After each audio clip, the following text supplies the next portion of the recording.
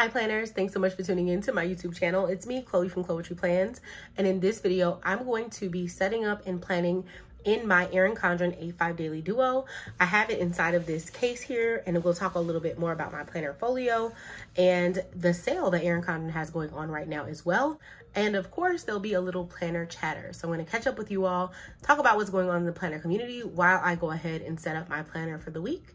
So you are in the right spot if you're looking for some good planner inspo, some good conversation. Let's go ahead and get right into this video. Vendetta.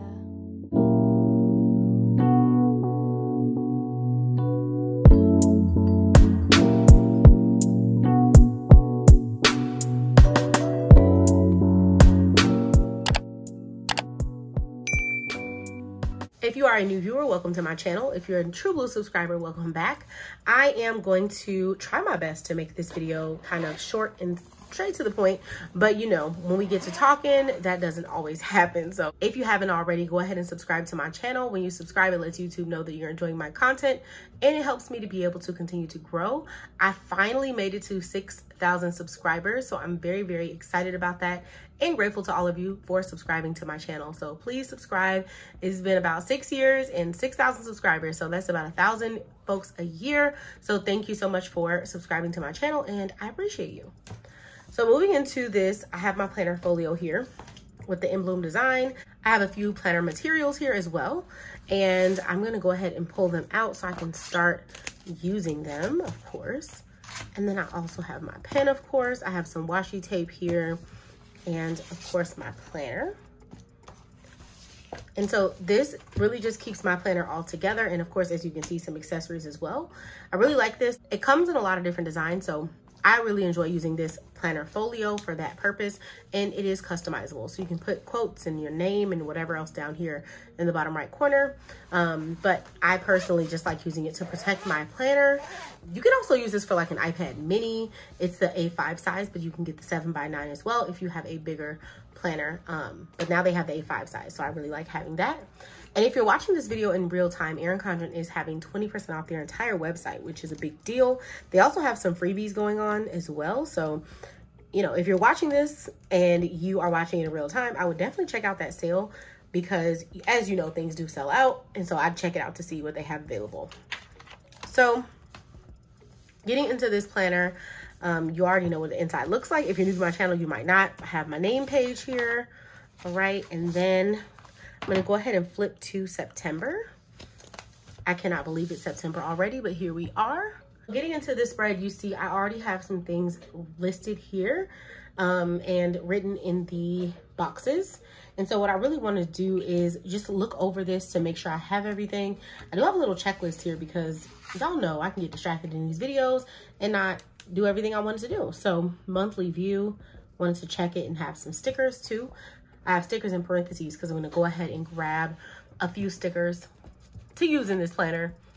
Something I try to keep track of is when I got my nails done. So I'm just going to go ahead and put that in here. Because what'll end up happening is I'll forget when I got them done, and then I'll be overdue when it's time.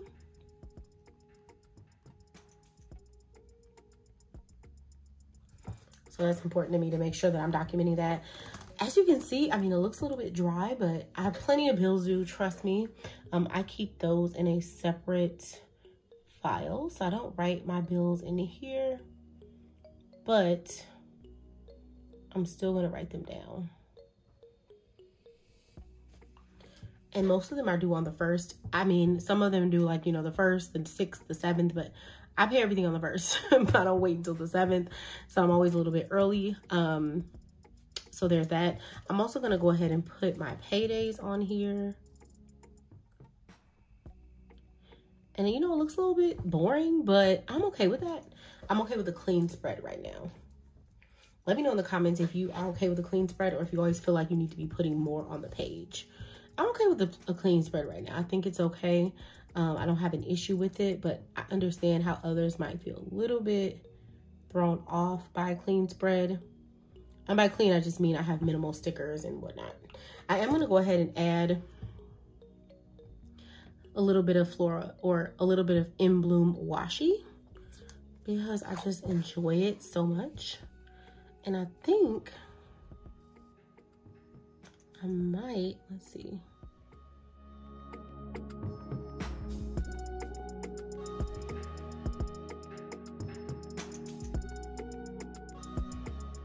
So I did add a little bit of washi at the bottom to give it a little pizzazz. But for the most part, you know, I'm pretty much done. I don't have a whole lot to write. And then going into my weekly productivity page, I did want to show you all this page. I got this kit from Planner Kate. It looks just like this on the page. And then you just take it off of the sticker sheet and you put it onto whatever page you want. This is for A5, so that is what it's for. So now what I'm going to go ahead and do is add the dates here. And so I'm going to start with the 12th here. And then of course go down to the last day of the week. And so I just wanted to, you know, show you all this kit, because if you are a daily planner, but you want a weekly overview, you know, you do have a blank page after each week now. So I think it works out perfectly to just go ahead and have your weekly at a glance page, and this kit can kind of help you structure it. If you would like to grab this kit from Planner Kate, of course, the link is going to be in my description below. And so you can check out that link to grab this kit. And it comes in other colors too. This is the In Bloom design or In Bloom color scheme. So there are other colors if you are interested in checking out the other colors and the other kits. There's plenty to offer on the Planner Kate website. So that is how it looks. And I'm just gonna write that. And this is gonna be my priority list. And so I'm gonna really kind of like make a line here and write weekly priorities. Some of my weekly priorities, I'm just gonna go down the list and write them out really quickly, because I do have in my head some of the things I wanna prioritize this week.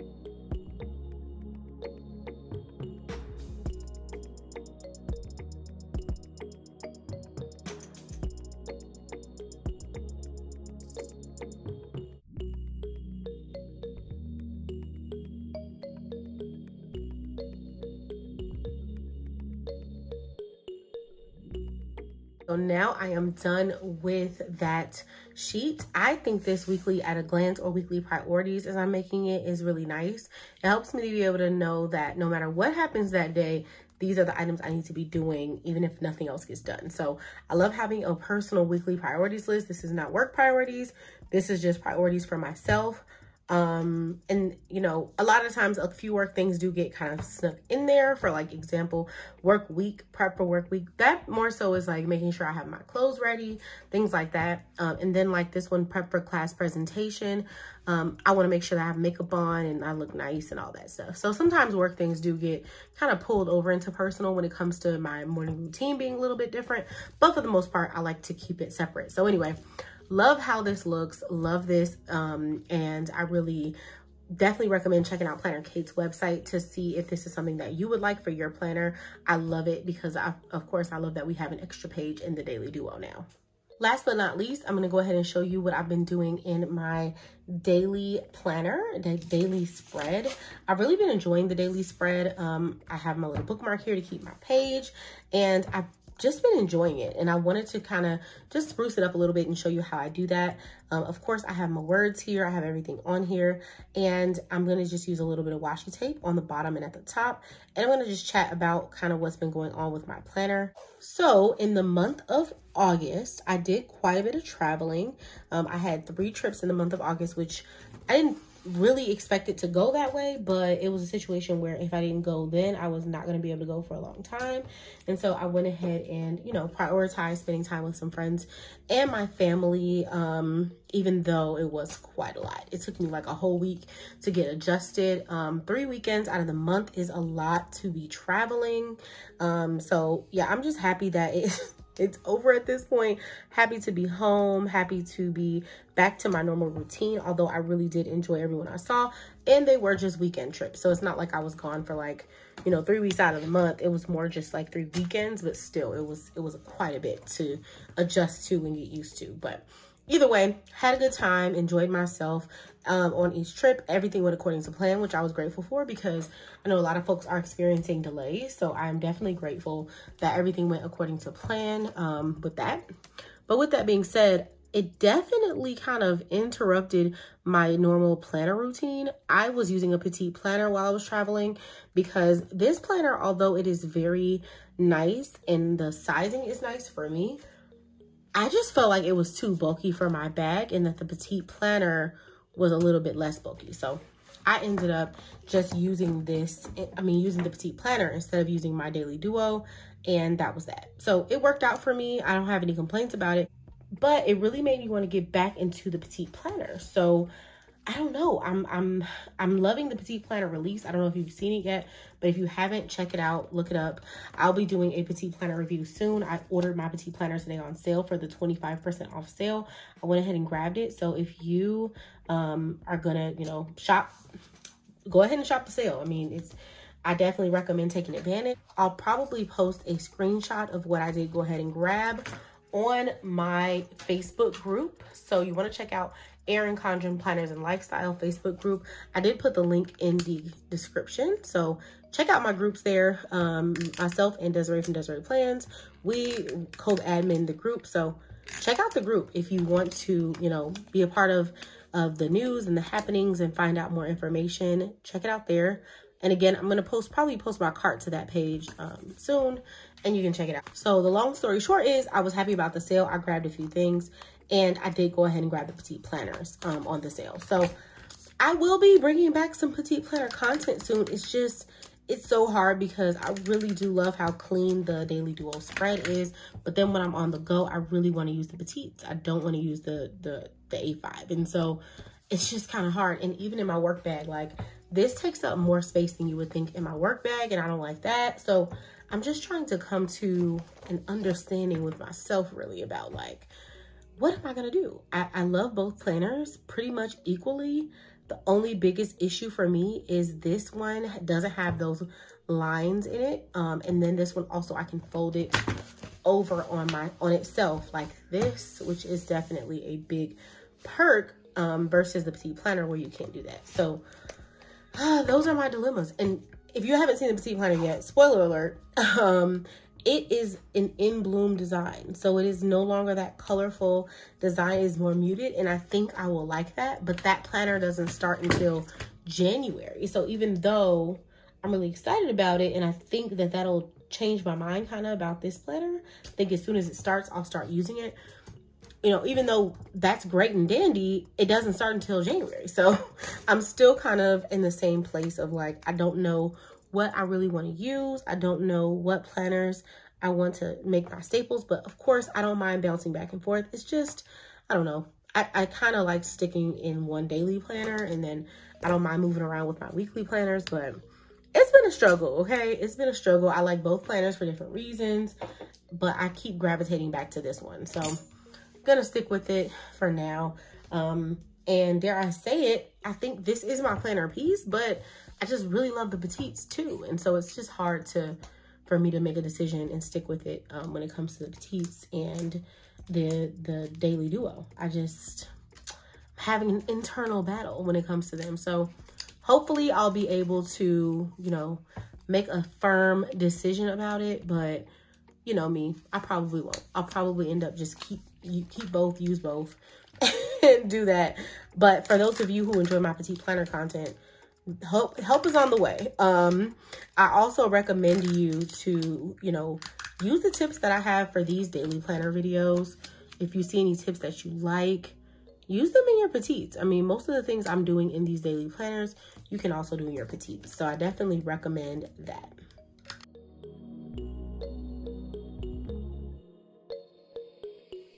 As you can see, I just went ahead and added a little strip of washi and some little Post-its. You can do this super easy. Again, all these accessories are on sale for 25% off. So it's really easy to just go ahead and highlight and play around with a few sections. Something I've enjoyed doing recently is highlighting. So I usually just use this little highlighter here, and I'll just make a little squiggle, and that'll kind of represent my lunch break. And then again, on this page, I'll do another one for my like morning routine, getting dressed, all that good stuff. And I just really enjoy doing it. So I recommend, you know, getting some highlighters too if you already have them. So if you have a highlighter or a marker on hand, you know, you can always use it to make little boxes. I use a straight edge to make a box like this. I just try to make sure I'm using, you know, the smaller side of the highlighter or marker, whatever it is. I know a lot of people like to use Sharpie markers. Whatever that looks like for you, you can always enhance the spread with things like that. I also like to really just make sections. And so you can use that with like a little bookmark like this, a straight edge. So sometimes I'll make different sections like personal, home, and work. So I do that by just making a straight edge here, here, and just really playing around with the space. Because that's what you really want to do when you're planning creatively, is making the most out of the space that you have.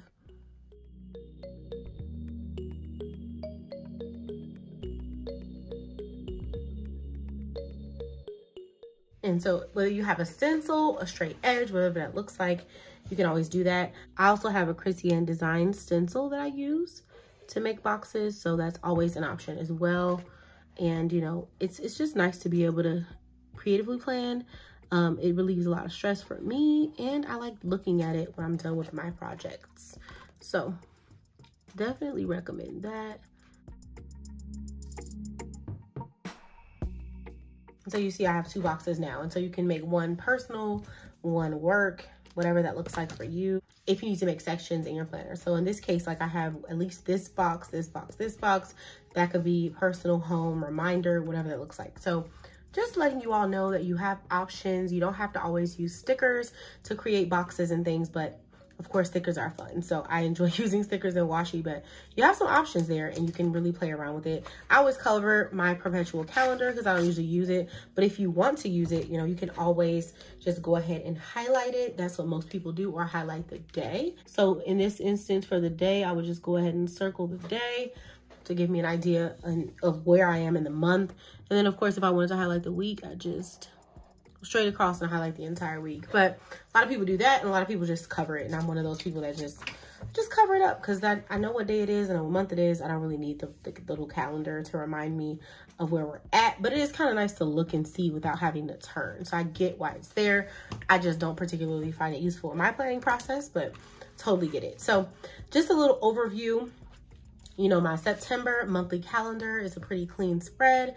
I have a really fun overview of the week that I showed you. And then I also have my daily plans. Again, I am still a little bit confused and conflicted about, you know, where I want to be when it comes to the daily planner. Is it petite planner? Is it daily duo? But really the daily duo is mostly winning right now. I have some really fun spreads in here that I'm just going to show you really quickly and as I chat. But, you know, it's really fun to be able to play around with these different spreads, different stickers and things like that. And so also when I have no stickers at all, I'm still functional and I really enjoy it too. So I think that's what I love the most about the daily planner, is just the versatility of it all and really being able to play around with all these different spreads and options. So definitely let me know what you think about this planner. Let me know if you are using a daily duo or if you're just watching this for inspiration. I'd be happy to know in the comments. Of course, the things I use in the video, I'll do my best to link them down below. But if I use something that I don't link, let me know and I will go ahead and add it. Erin Condren is having 25% off their entire website. So if you're looking for a planner or accessory, this might be the time to grab it. Let me know if you have questions about that sale in the comments below. And of course, join my Facebook group for more regular updates, as well as my Instagram at Chloetry Plans. Thanks so much for tuning in, and I'll see you all in the next video.